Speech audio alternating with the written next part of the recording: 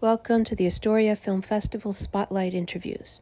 Today we're speaking with Marlon Perrier, actor, writer, and filmmaker whose film The Talk won honorable mention in our 2018 festival. Where are you coming from? I was just walking back to my friend's place. Your friend's place? Where are you going? Get your hands out of your pockets. Sorry. Are you ready for bed? Are you ready?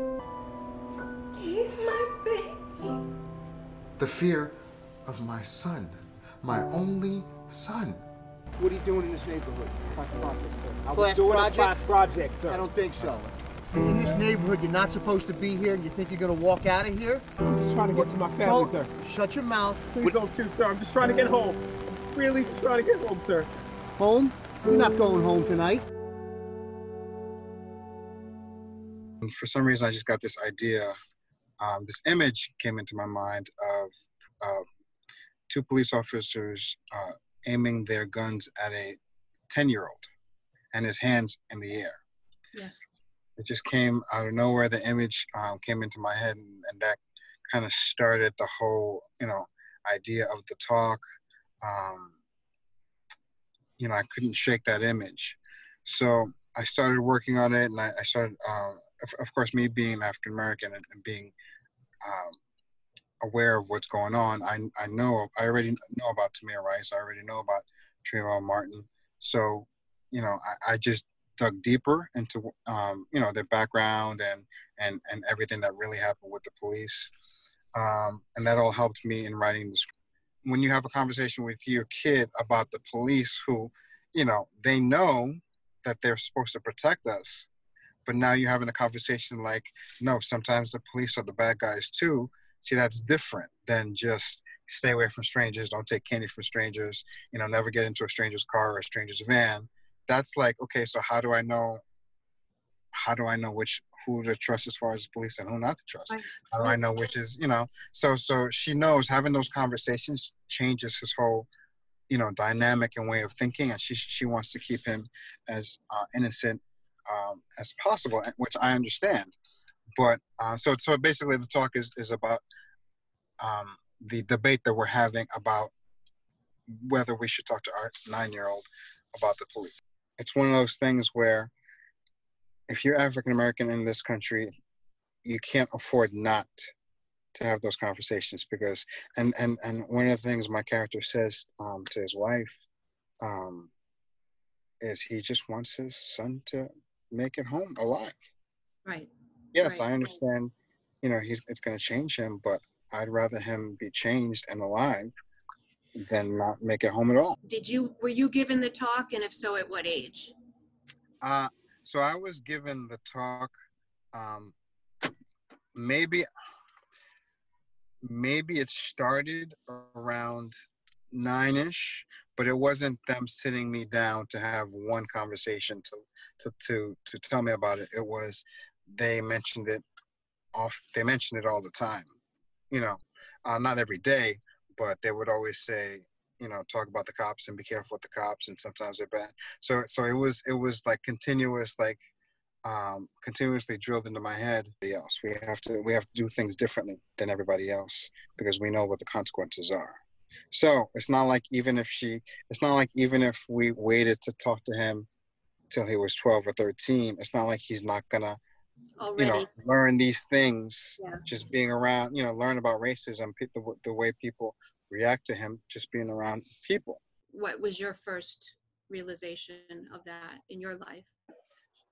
Racist stuff that goes on a daily basis, from being in a store with my mom and people, security following us around the store, being in a store with my dad and maybe there's a white person in front of me, and so you see the way the person at the cashier is a white person, and then when my father comes up, it's negativity and attitude and no pleasantries. Being an African American, you can just get used to all of it, and you just kind of put it in a place somewhere in your heart and in your head, and it's like, okay, that's another one of those. That's fine.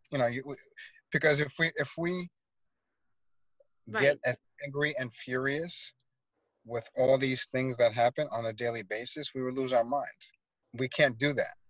We can't stay in a constant state of rage because honestly, if we're walking around with rage, trust me, something's going to happen to us. So you kind of walk around and be pleasant and nod and smile and try not to be aggressive looking. I've had situations where people, whether I walk into a room or I walk into a store, and people just kind of look at me and get kind of fearful. I work out, I'm athletic, and people just kind of, get they kind of like, yeah. that's a big dude. And then once I start to work out, it's because they're racist. Like, I just want to put that out there. what I'm saying is, I hear you. It happens more so than not. So you just kind of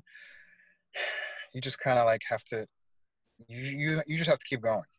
Yes. You always keep going and not let it completely make you crazy and change who you are as a person. Any thoughts about Black Lives Matter? With Black Lives Matter, it's because I think people are finally waking up because they had nothing to do. So they can. So now then, when you see somebody getting killed, lynched on tape, on video, right in front of you, and by the police, and he has his hands in his pocket, and you can see that he not only is enjoying it, but when everybody's pleading for him to let George Floyd up, and see him kind of dig a little deeper, push a little further on the neck. You can't watch that, and if you're a human being, if you have any empathy towards anybody, you can't watch it and not feel affected by it. And of course, you and I had this conversation. I think one of the keys to change, specifically with the police department, is going to be accountability. It's going to be if a police officer kills someone and it's unjust, they go to jail. If every police officer that killed somebody that was unjust went to jail, people would think twice about. Tell us a little about your work. I've been lucky. I've been blessed. But I've been on Blue Bloods, Law and Order, which of course is a staple. Everybody wants to have Law. If you live in New York, you got to be on Law and Order at least once. And I got to work with Mariska, which is great. Gotham, Godfather of Harlem. I've been on 7 Seconds as well, which was an amazing piece of work speaking about racism and cops. So my biggest role to date would have to be a film I did called Going in Style, starring Morgan Freeman, Michael Caine, Alan Arkin, Kenan Thompson from SNL. I played Matt Dillon's partner, where 3 old guys decided they want to go out in style, so they rob a bank. And me and Matt Dillon come in after, midway through the movie and start investigating. It was a really, really cute movie, and it was a great experience. I got to work with some people I've always wanted to work with Morgan Freeman, so I got to actually share the screen with Morgan Freeman, and it was really, really cool. I met Christopher Lloyd. I shared a scene with him, and he was lovely.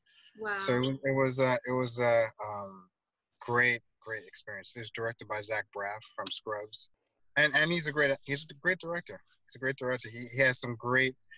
So we would do the script.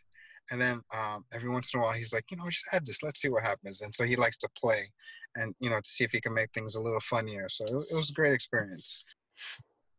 Anything you want to add before we wrap up? Well, first and foremost, I want to say thank you. Thank you. And I just want to say to anybody who's watching, just keep doing what you got to do. Keep dreaming. And I think, the entertainment business has always been a lot more open and progressive than the world. Yes. But there still have been some serious issues that we've had in the entertainment business, which is how you get to the whole Oscars So White situation, whereas, with all the, amazing African-American performances, year in and year out, everyone, you might get one person nominated. And again, those are awards. The awards are extra. But at the same time, when I was 10 and 11, and I wanted to be an actor. I always said I want to win an Oscar, you know. And I'm a firm believer in creating your own projects, creating your own. You know, you look at somebody like Issa Rae who created Awkward Black Girl, and now she has Insecure, which is literally just Awkward Black Girl with a lot of money into it, you know, on HBO, you know, and it's a great show. But I would love to see more people start doing that, just taking matters into your own hands, you know, just create your own opportunities. You know, people like Tyler Perry, people like Ava DuVernay, you know, we're starting to see some real change with the David Film production company, and so she's producing her own. A lot more African Americans are now going into production to start producing their things that speak to their hearts. So I've been really working on my writing during this whole quarantine. So if you see any you know, if you see Deadline report that, you know, Netflix bought one of my one of my projects, don't be surprised. I would not at all be surprised.